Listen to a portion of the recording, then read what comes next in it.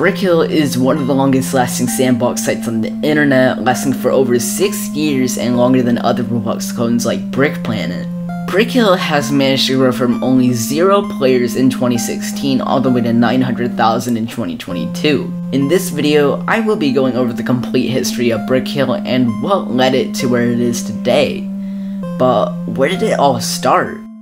Alex and Luke Dunn, also known as Space Builder and Brick Luke, had played games like Roblox, Blockland, and Minecraft. The twins were previously inspired to create a game called Left Behind, a zombie survival game that can be found on GameJolt and other websites. But in the summer of 2015, Brickhill had only been a small concept, and it was still in development. Alex and Luke Dunn had big plans for this game. In early 2016, Space Builder and Brick Luke decided to finally release the earliest versions of Brickhill. The avatars on the site could be seen as almost a close resemblance to Lego.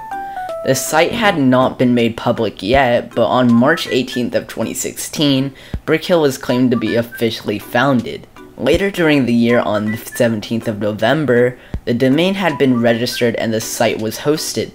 This is the oldest archive I could find from the Brickhill website. It had 3 images revealing early testing of Brickhill, and there also happens to be a download link on the top called brickhill.zip, which was presumably the testing client for the game. It took all the way till the 18th and 20th of December for Brickhill's member count to grow from around only 2 accounts to 9. The following year in 2017, closed beta had began and users who signed up for beta gained access in November of 2016. Out of all 80 supposed sign-ups, only 36 registered on the website. Other ways people could gain access to the site were donating at least $2 or through staff selecting certain users. On the 15th of April, closed beta ended and it wouldn't be long till the website would publicly release. The jackpot page had been introduced not long before, and users who scored 4 AEO avatars would receive an award upon registering their account. 536 accounts had been registered on the first day of public release, and the first egg hunt began on the 16th of April, only 1 day after the website had been opened. Players would refresh their pages several times in order to obtain the bunny egg, and there was only 6 other eggs, with one called the binary egg, which almost looks identical to Roblox's Charles Babbage Fabergé egg. Here are the 4 other eggs you were able to collect. But on the 23rd of April, this egg hunt was delayed to May, as the website was supposedly hacked or rolled back. Brickhill had a dry spell of inactivity till October 7th of 2017, where activity would boost on the website as the first Brickhill client was released. On the 17th of December, the winter building contest begins, and Brickhill reaches 10,000 members for the first time on the 27th of December.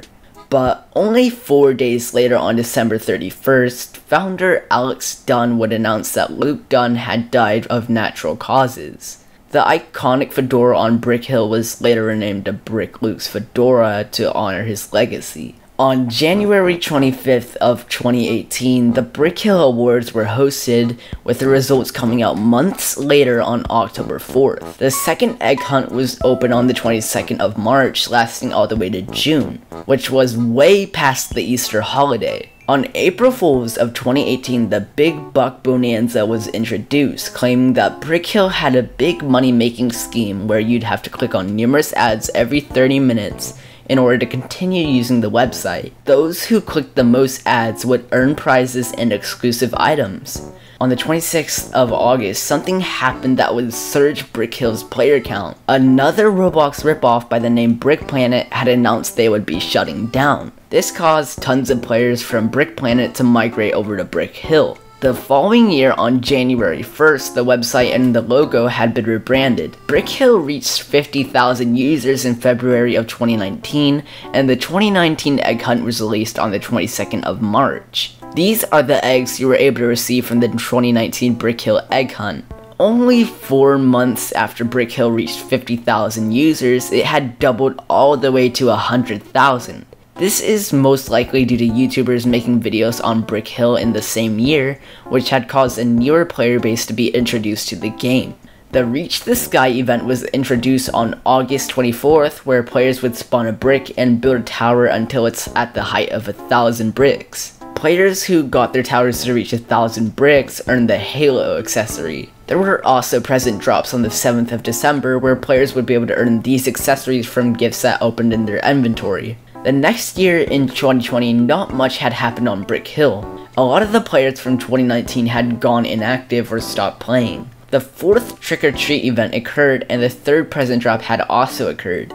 As of today, in 2022, Brickhill still has a somewhat active community and Discord server. However, Brickhill had lost a lot of its player base, and although the site has around 950,000 accounts signed up, there is barely anyone else playing. These types of Roblox sandbox clones usually don't last for long, and it's surprising Brickhill has lasted for over 6 years and still hasn't shut down at least once.